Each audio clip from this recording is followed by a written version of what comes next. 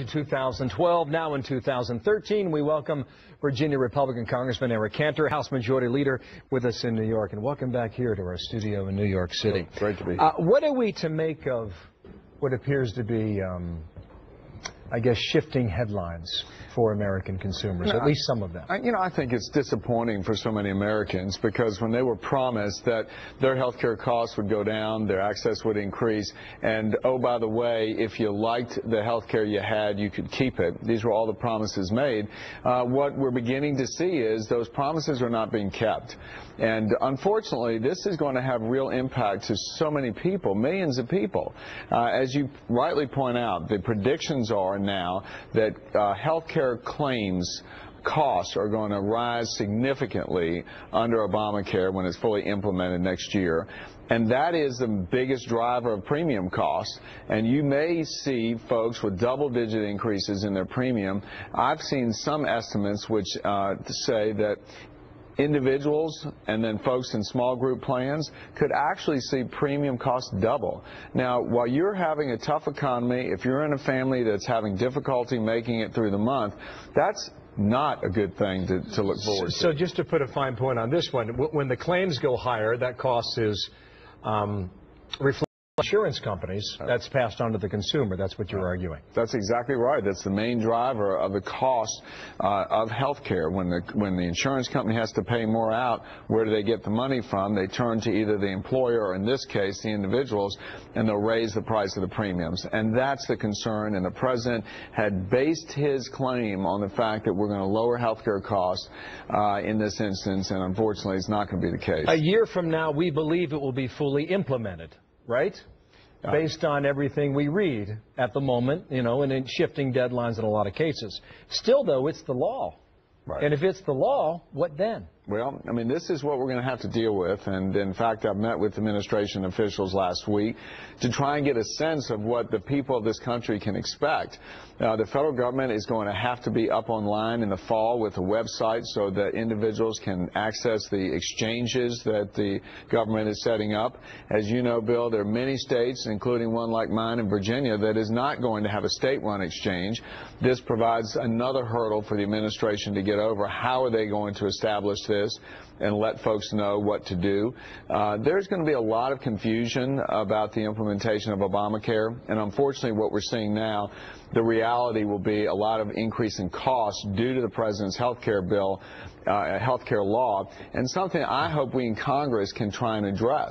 I mean, we're going to have to go and try and affect some of the negative parts of this bill, which we've been claiming all along was a bill that wasn't going to accomplish the end of bringing down health care costs. Republicans have argued from the beginning that that would be the case, and we'll see how that plays out. Three other big topics right now. You know what's happening at the U.S. Supreme Court on gay marriage is being argued this week. Should marriage be redefined in America today?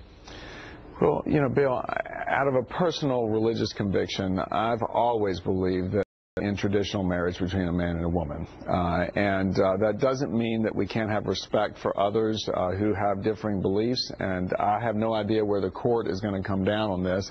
And I know that many across the country are waiting that decision. But you're not changing your position is what you're saying now.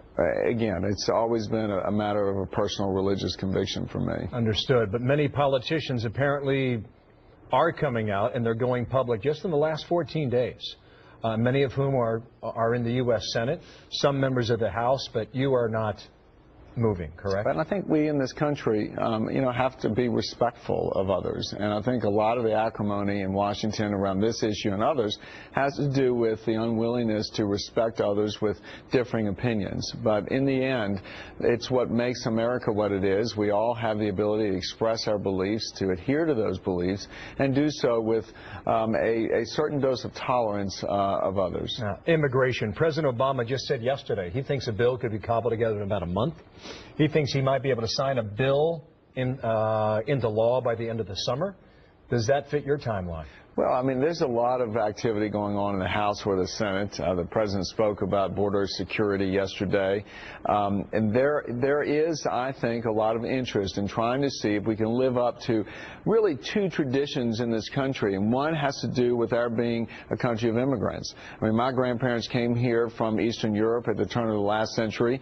If they weren't allowed to do that and hadn't made that decision, I wouldn't be sitting here with you. So many others in this country can tell that story. And we've got that tradition that has made America what it is a strong, vibrant place to live and grow and raise a family.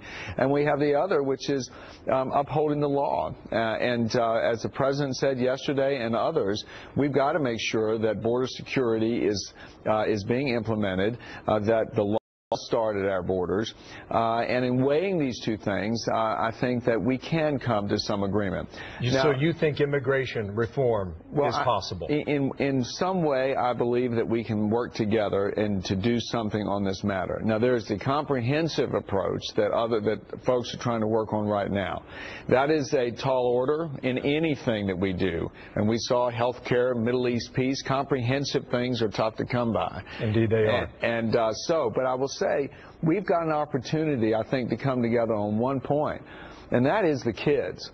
If a kid was brought here by his parents or her parents, unbeknownst to them, and know no other place than home, than America's home, why wouldn't we want to give them a path to citizenship? I think we should. I have 20 seconds left here. We have just confirmed that leading Republican senators will have dinner with the President on the 10th of April. What do you make of the outreach from the President? I think it's welcomed. I think a lot of us feel like we don't know this President or this White House because there hasn't been a lot of this kind of activity. Welcome the opportunity to sit down and discuss and see if we can arrive at some solutions for these very vexing problems that have been hanging around for a while that the people of this country want us to go ahead and solve so they can go on about their lives and see their lives work for them and their kids. 4 topics. Thanks for moving through them quickly. We'll watch that immigration story you mentioned on children in America today. Eric Cantor, welcome back to New York. Thank you, sir. All right. Allison? Thanks, Bill.